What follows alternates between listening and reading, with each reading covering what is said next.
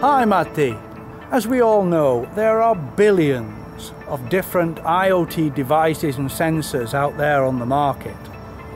And this is creating nightmares for corporate IT as they try and secure their networks and systems. So tell me, how does OPTIME secure its sensor communications? Hello Graham. All OPTIME sensor communications is protected with a customer-specific security credentials.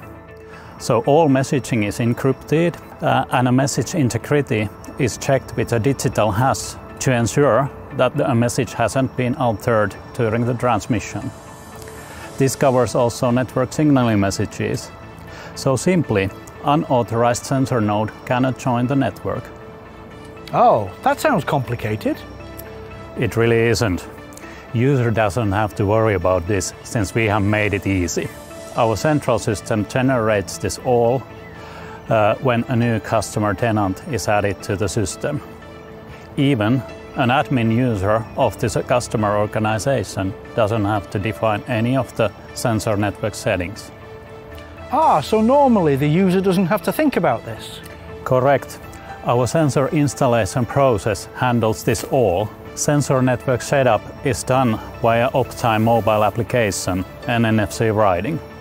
Okay, so that's sensor communication secured, but what about the OPTIME gateways that transfer all that data, that sensor communication data, to the cloud service? Correct. That is very important to be implemented correctly. We are using widely accepted public key infrastructure like device authentication chain. This ensures that only devices that we know can start communicating with our central system. We have also made this easy and scalable. We are relying on global device provisioning service that scales up globally and up to the millions of devices. So is it critical to secure the communications gateway? It's very critical, since it connects the plant and the local sensor network data to the outside world. Generally, all the connection initiations are done from the edge device towards the cloud system. All internet communications are encrypted. Okay, that takes care of the periphery. Now talk to me about how the most important part of the system is secured, the central system. For the central IoT system, we are relying on the set of public cloud services.